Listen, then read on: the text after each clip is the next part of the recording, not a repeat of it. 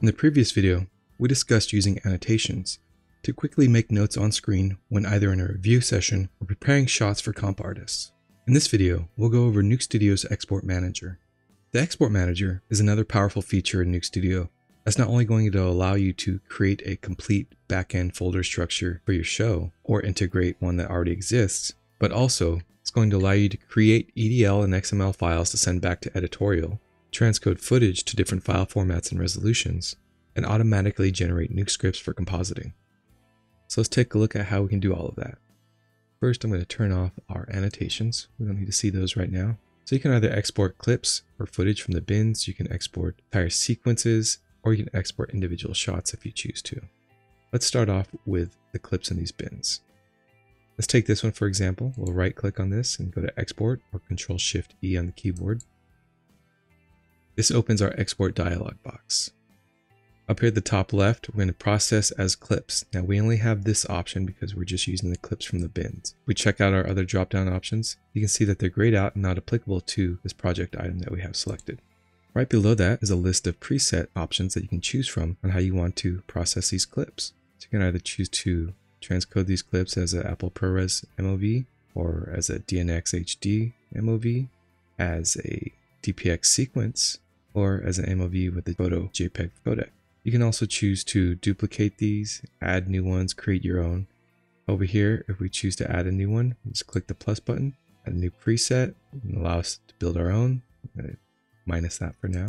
Right next to that, we're able to duplicate any of these that we might have selected. If I select this, duplicate that one, see it duplicates it for us. So let's go ahead and just process these clips. They're currently in a TIFF file format at 1920 by 1080.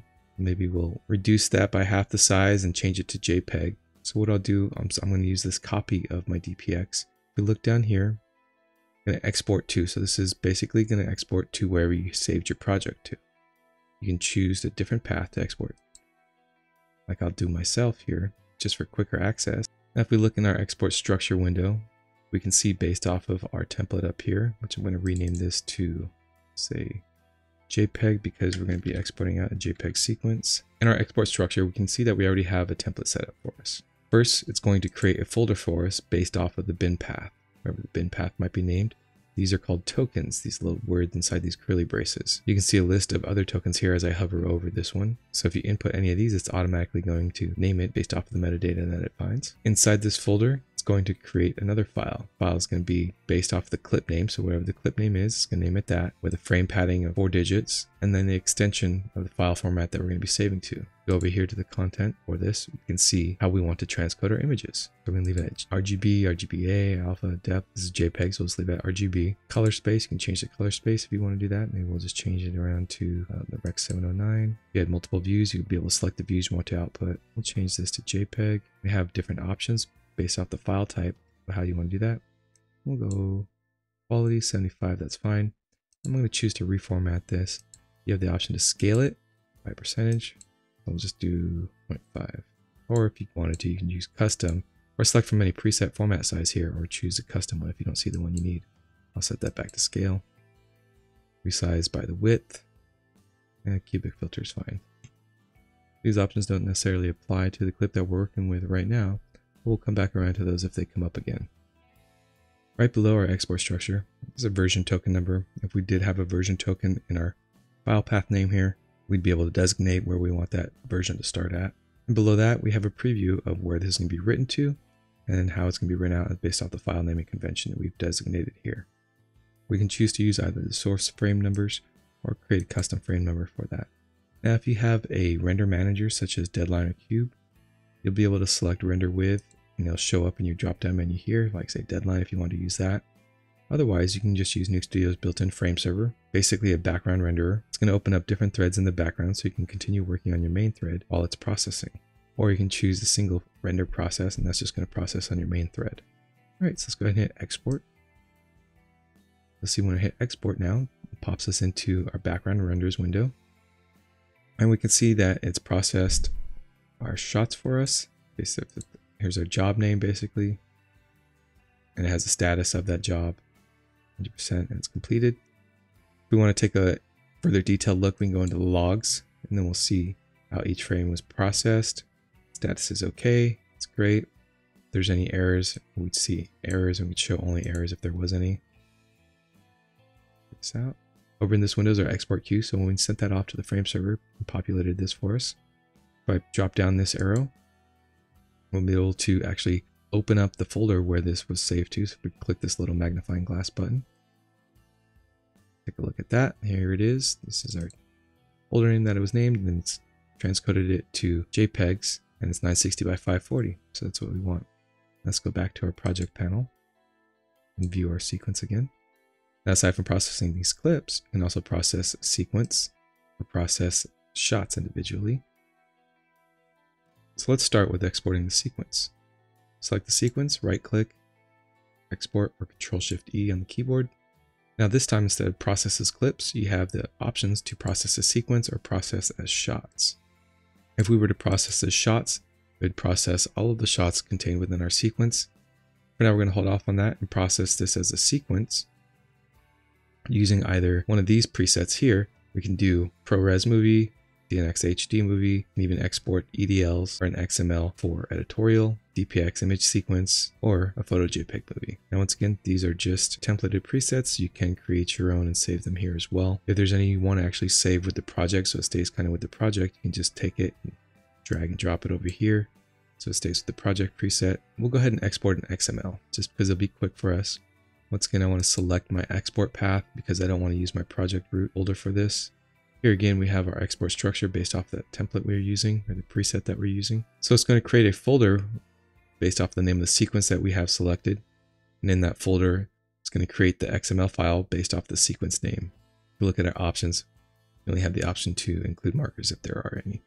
So no version number is being used in this sequence currently, but I guess it wouldn't hurt to include one. It might be a little confusing just because the name of the sequence is edit_v01. So when we add in the version token on here, we're going to have two version numbers on there. Let's show you what I mean. So open curly bracket, version, close curly bracket. Now when I select the name, you can see it's added on that version for us. And we can define what version number we want to start with, 2, 3, 4, 5, whatever it might be. We'll just leave it at 1 for now. Now if you did have to export this out again, it would automatically version up to the next version for you now that it has that version number in there. All right, so we got our preview of our file path where it's saving to and what it's going to be named. We can choose which tracks we want to include in that XML right here. Might as well just include all of them. We can change the start frame for the sequence or make it a custom one if you want. We'll just leave it at the sequence start frame. All right, so with that set, we'll hit export. Once again, it pops us into our export queue. I hit no on this. I don't want to keep that. If we drop this down, we'll be able to navigate directly to where this XML has been saved by pressing the magnifying glass. Opens up our window for us, saved in this folder here, and there's our XML. Now if I was in editorial, I can just take this, drag and drop it into Premiere.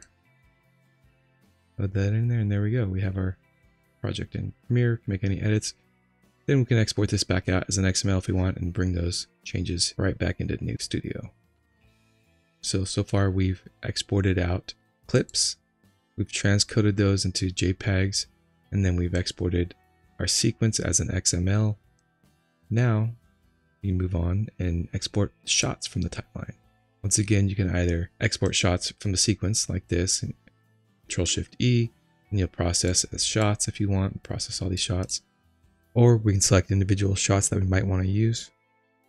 Okay, we'll do this one first just to show. What we can do is with the shot here that we have, we can right click on it, we can export. I'm going to process as a shot. Process sequence, but we're going to do is a shot. Now using these exports here, these presets, you can see there's a few different ones. Basic Nuke shot, shot with annotations. If you're using a multi-view project, you can do that. Or you can just transcode this shot. You know, this one's set to DPX, but you can change it to JPEGs. Let's actually use the basic Nuke shot with annotations, because I know there's annotations on this one. So that's going to help us out. Again, I'm going to choose my custom folder here, just for the sake of the demo. So now we can see in our export structure window that this is really being built up. I'm going to have a lot of folders going to be built out of here. We're going to have a lot of files that are going to be created as well. So it's going to create a folder based off of the shot name. And within that folder, it's going to create a Nuke folder. And then the Nuke folder, I'm going to create a folder for the script, Nuke script. So if we click on this, we'll see all our settings for the Nuke script. It's going to name it accordingly based off of their tokens here. Within that Nuke folder, it's also going to create a renders folder. The render is going to be named based off of this naming convention here. If we want to see what that looks like in a final, we can preview it here, select that line, then preview it. It's also going to create an annotations folder for us to include any of the annotations that may have been made on screen during review or prior to setting up this comp script. Once again, you can choose what tracks to export for this particular shot. Let's choose all tracks and just do that. Now this shot doesn't have any tags on it, but if we had multiple shots selected or the entire sequence, we'd be able to select which tags we'd want to include on this export. And you can choose to export handles if you like, either using the entire clip length or the cut length plus, an additional amount of frames that you want to add before and after.